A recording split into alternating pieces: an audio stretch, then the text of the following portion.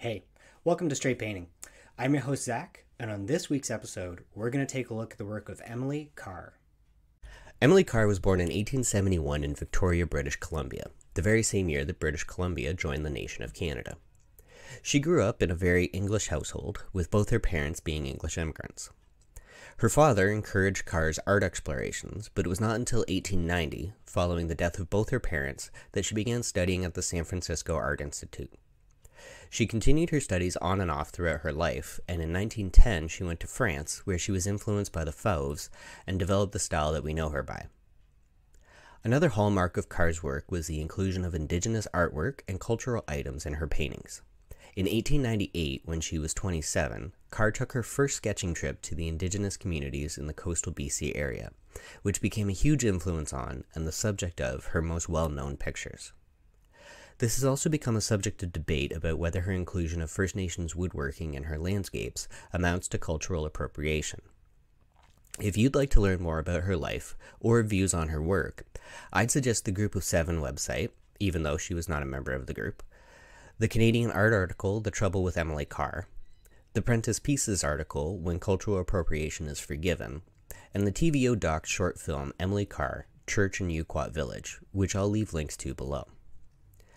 Unlike the Group of Seven, who sought to paint the Canadian landscape as a pristine, uninhabited terra nullius, devoid of any signs of Indigenous peoples, Carr painted the landscapes that she visited as she saw them. Traveling the coast of BC, she would often be found on horseback, and with a dog and pet monkey as companions. Carr was welcomed by the various Indigenous nations that she visited and spent time living among on her sketching trips. The Nuu-chah-nulth people even gave her the name Klee-Wick, which means laughing one. Her depictions of the land as she saw it included Indigenous totems and other artworks, like this one, Big Raven. However, her inclusion of these works is often in a way that seems to depict a vanished Indigenous presence. In Big Raven, we find a totem of a raven, which is traditionally incorporated into the life of a village, placed alone in the wilderness. The dark clouds above bringing in stormy weather, and the very ground the totem stands on twisting around it, as if to swallow it into the land itself. Is this a statement on the effects of policies like the potlatch ban that saw the removal of totem poles and other cultural items from their communities to be dispersed around the world to museums and collectors, as well as the banning of cultural ceremonies? Or is the missing presence of people who carve the totem a comment on the fact that they've already vanished? I can't say, but those questions stay with you. In Church at Yuquot Village, which was renamed from Indian Church in 2018, we find a missionary church in Yuquot on the Pacific coast of Vancouver Island. The white church stands in the center of the frame with a forest blocking out any view of the sky. There's a lack of depth to the piece caused by the forest, which presses in and towers over the steeple from behind. The church itself is windowless and devoid of any sign of human life, outside of the graveyard on each side. Could Carr have been making a statement on the role of missionary work in destroying the cultural practices of the nations that she visited with this piece? To me, these images of Indigenous communities feel slightly uneasy because there are no people present in them. And that brings me to the idea of Carr's cultural appropriations. Coming into this video, I expected to find that Carr was not widely regarded or respected in the Indigenous communities whose cultural items she depicted in her work. I was not prepared to find that she is so well thought of in those communities to this day. There's no question of whether she appropriated, but whether it was done in a way that was harmful. The consensus of what I've found is that she did it in a way that is not viewed as being harmful because of how she engaged with the communities she was depicting. She was a painter who was using her vibrant and lively style to communicate what she was seeing as she lived in and among Indigenous communities, during a time when extreme cultural superiority was the norm.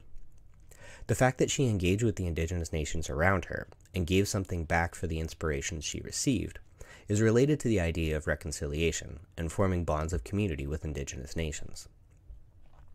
I would tell any artist starting out their career today to not borrow Indigenous imagery for their work like Carr did, but her methods of creating community and engaging in that process are something I would recommend to anyone interested in reconciliation.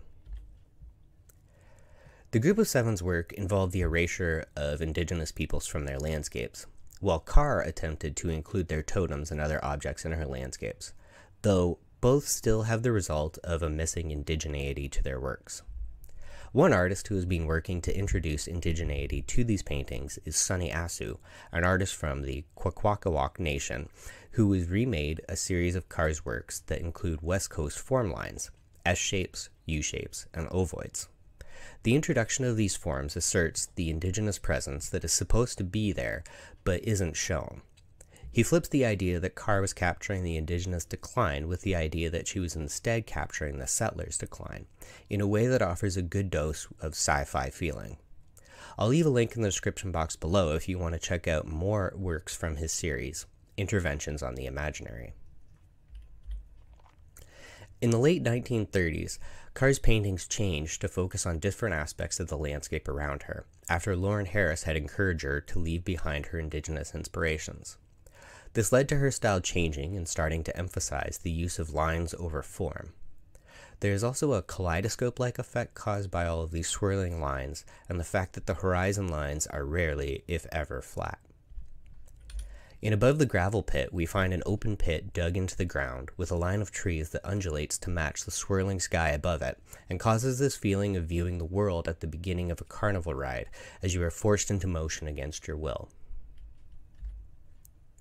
In Upward Trend, we find ourselves at a sand beach on the shoreline, with the sky in front of us appearing to be lost in a haze that rises up into the sky. The ground in the center seems to be buckling below us, making us feel like we are suspended in air for a moment, like Wile E. Coyote, before we look down and realize we will begin to fall too. In Strait of Juan de Fuca, part of a series sharing that same name, we find ourselves in the most stable feeling of all of these paintings. The shore is home to pieces of driftwood and sand, and off in the distance across the Salish Sea, we see a hint of land on the horizon, before the clouds draw us up and out of the frame. I chose this piece after finding it at the Musée des Beaux-Arts de Montréal, because it was the first from this period of Carr's work that I had come across. I really like the expressive brushwork on display and the bright yet desaturated palette that Carr used, and those will be my two focal points for this episode. And how did we do? All right, we've got our finished card here, so as always, we'll do a little review before we put some top coat on it and place it into the deck. So the two goals that we had coming to this project were to focus on the expressive brushwork of the original, as well as to maintain the color palette of the original. I think in terms of palette, I've done a pretty good job here. I've got a lot of the different blues that she used, as well as some of the board coloring and the tan of the shoreline.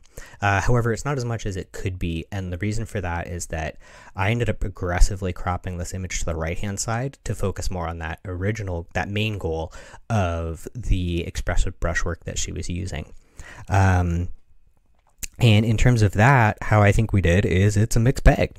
I think the top section of the clouds here turned out really well. You get a sense of that upward thrust and the energy of those clouds pulling you up and out of the picture here. But in terms of on the water itself, it didn't turn out as well. And the reason for that is I just got carried away while doing my dry brushing work, and I didn't make sure that my brush was as dry as it could be before I started making these streaks. And so I ended up getting a lot more cloudiness and a lot more paint than I wanted to on the bottom. However, it's no big deal because, now I know how to dry brush better, so that's a win for me. Yeah, so I think this card's ready to go. I would be happy to see it in my hand simply because of how nice the colors are for the palette, even if the brushwork is a bit of a letdown in some spots. All right, now that we've got our finished card, it's time for our final takeaway as always, which is to remember that the effort you put in is more important than the perfection you achieve. And that's to say, the more you try, the better you'll get. You just have to try. I want to thank you as always for joining me. I had a lot of fun learning more about the work of Emily Carr. As I said earlier, I wasn't familiar with a lot of the, views of her work or the reception that it had. So it was really interesting for me to learn more about that. And I hope that you learned something as well in this process as well. Normally, this is also where I would tell you that I'll see you in 2 weeks' time with another project.